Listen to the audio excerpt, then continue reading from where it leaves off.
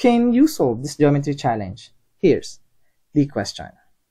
Let's start with a quarter circle. Now let's draw some chord that measures 8 units and another chord measures 4 units. Now the question is, what is the length of the radius of this quarter circle? Pause this video and see if you can answer this question. And of course, if you're done, post your answer in the comment section down below, because I will show you the solution in 3, 2, 1. So given this figure, the goal is to find the length of the radius. And instead of showing you one solution to this question, I will show you 3 different methods to answer this question. The first one is by using our favorite, the Pythagorean theorem, even though we don't have a right triangle, but we will use the Pythagorean theorem. The second is the law of cosine. And the third one is the generalized formula for the length of the radius of this quarter circle. So let's begin. Let's have the Pythagorean theorem. Alright, first, we have this angle right over here. And using the inscribed angle theorem, it intercepted 270 degrees of arc. So the measure of this inscribed angle is 270 divided by 2, or 135 degrees. Now, what we're going to do is to extend this green side or green segment. That is exactly, we have 90 degrees in this position, because these two angles, this angle red and 135, are supplementary or a linear pair. 135 or 181 minus 135, this will give us 45 degrees. So these two angles must be 45 degrees. So we have here on the top an isosceles right triangle, wherein these two sides are equal.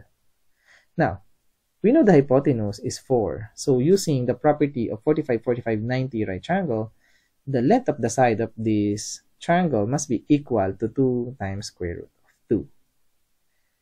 Now, we have now a 90 degrees, so let's have the hypotenuse, and there you have it, we have a right triangle. Now this triangle right over here is an isosceles right triangle also, because all radii of a circle are the same.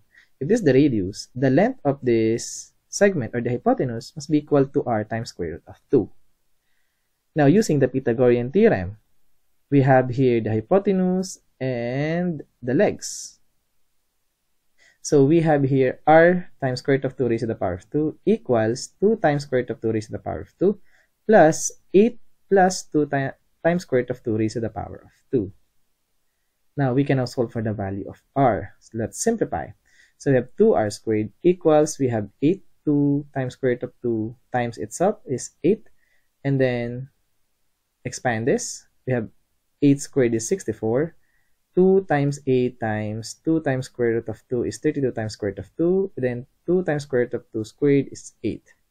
Now combine like terms. We have here 80 plus 32 times square root of 2. They are all even, so divide by 2 on both sides. We have r squared equals 40 plus 16 times square root of 2. Now, to find the value of r, let's get the square root on both sides. And we don't care to the negative value of r because r here is a positive number. So we care to the positive value of r, which is square root of 40 plus 16 times square root of 2. Now let's focus on this result. And we can factor out 4 on this 40 and 16. And the square root of 4 is 2.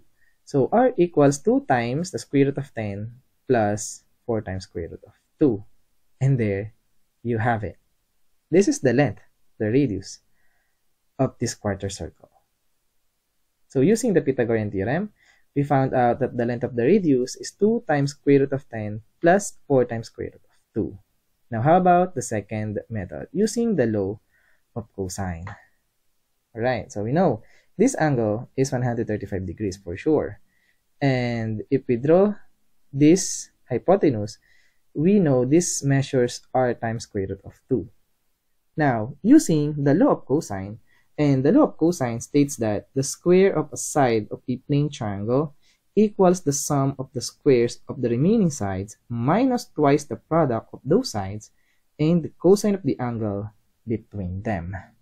So, using the cosine law, we have in this triangle, we have r times square root of 2 raised to the power of 2 equals 4 squared plus 8 squared, these two remaining sides, minus 2 times 4 times 8 times the cosine of 135 degrees. Alright, now let's simplify this equation. So on the left hand side, we have 2r squared, we have 4 squared is 16, 8 squared is 64, 2 times 4 times 8 is 64, times cosine of 135. Now, cosine of 135 is a multiple of 45, but in the second quadrant. So, cosine 135 is negative square root of 2 over 2. Now, simplify. 16 plus 64 is 80, and negative 64 times negative square root of 2 over 2 is 32 times square root of 2. Again, divide all of this term by 2. And there you have it. Again, r squared equals 40 plus 16 times square root of 2. We are familiar with this value. Get the square root on both sides, factor out 4, and there you have it. Again, r equals 2 times square root of 10 plus 4 times square root of 2. So, using our second method, the law of cosine, we get the same result. R equals 2 times square root of 10 plus 4 times square root of 2. Now, how about the third solution? Using the generalized formula to find the value of r, or the length of the radius of this quarter circle. So here it is.